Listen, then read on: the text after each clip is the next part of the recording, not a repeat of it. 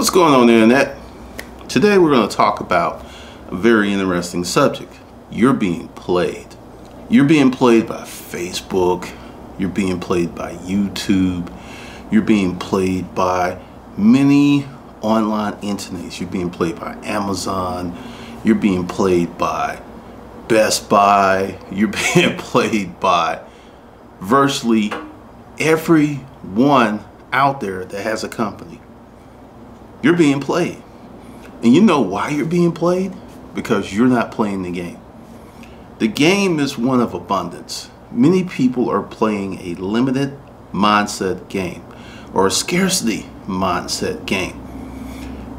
I was looking at some videos today and I was just amazed at the negative thoughts, the accusations of people being played. But see, the thing is that you're right. You are being played, but you're wrong about who's playing you. I did a post. This seems to be a thing right now about people getting their DNA results. And someone actually said that DNA is a scam. DNA is fake. Now, I used to work in a lab. I never did DNA testing, but I worked next to people who did. And I'm very familiar with the process. So DNA testing that has liberated men from kids that weren't theirs, DNA testing that has liberated people from prison is fake. What has happened is the waters have become so muddied, and I'm going to explain why, that people don't know which end is up. People are out here angry, disenfranchised, upset, but they don't really know who to blame. I'm going to tell you. Blame yourself. Yes. Many of the things I see online, if people had a basic fundamental understanding of how the world worked, they wouldn't even go for it. But because people are uneducated, don't know much, everything, if it doesn't fit their desired outcome, it's fake, it's a scam, it's leftist. And I'm just amazed that we who live in the greatest country of the world, with the most wealth, with the most resources, most money, most credit, a lot of us are just plain stupid. That's the only way to say it. There's no nice way to put it. No, just stupid. And that in itself isn't bad, but many people want to flash their stupidity. They want to put it up on a Facebook post. They want to put it up in the YouTube comment. And then when they're challenged upon their lack of knowledge, they don't go, you know what? You're right. No, they double down on the stupidity. And I think part of this is on a grander conspiracy theories level that people are being dumbed down for a reason. For a long time, I did not watch television because television is programming.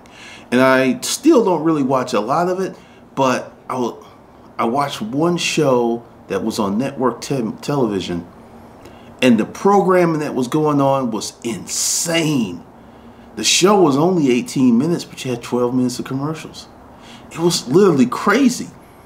And many people don't know what they don't know. So this is why you're being played is so easy to do, because there is no reason in 2018, 19, 20, whatever you want to call it, for people to be poor. Not in these United States of America. You know, if you're in Sahara, what's the Sahara, Africa, out in the desert, there's no water, there's no factories. Okay. But you're in the United States of America. You know why you're poor? It's because you've been programmed to be poor. Let me say this again. You are poor because you have been programmed to be poor. And anything that will get you out of that programming, you attack. Because you've been programmed to self-preserve the programming.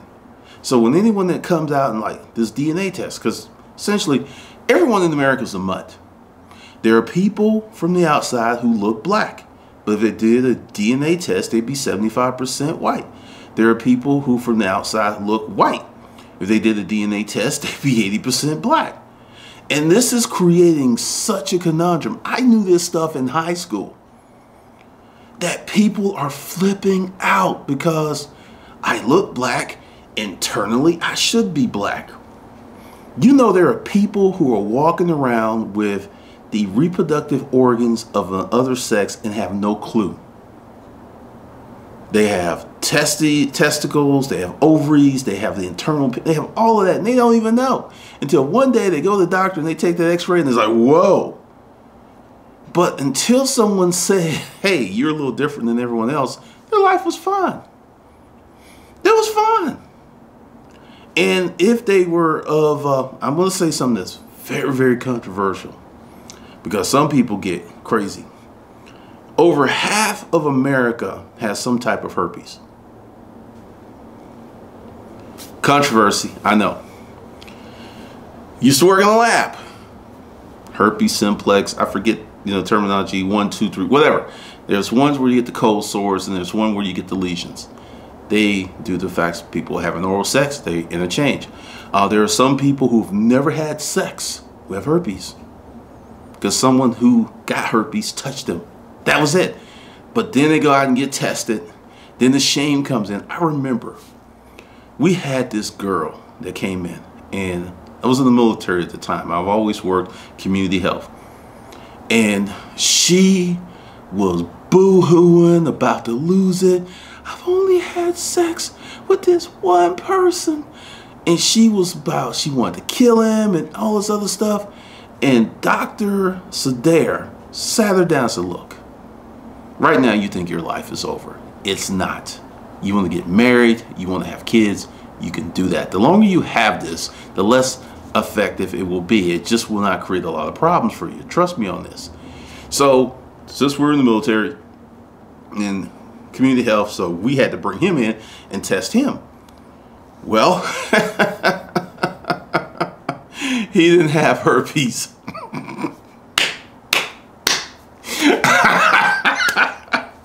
He didn't have it, right? So we bring her back in and we bring him in and we're like, he doesn't have it. And we figured out that a good friend of hers had herpes on the cold sore, and she was helping her friend apply some makeup. She touched herself, she didn't wash her hands, and she touched her vagina. And that's how she got herpes. But without the evidence train, without people asking questions, without shame, we never would have got to that conclusion. She could have went on the rest of her life thinking this dude gave her herpes when it was her girlfriend who gave her herpes. Someone, by the way, she didn't sleep with. And newsflash, condoms do not prevent herpes, depending upon the location. So you have all of this misinformation that creates shame and judgment intentionally. Because if people knew the truth, there would be less anger, there would be less judgment. Yeah, so that's why you're being played.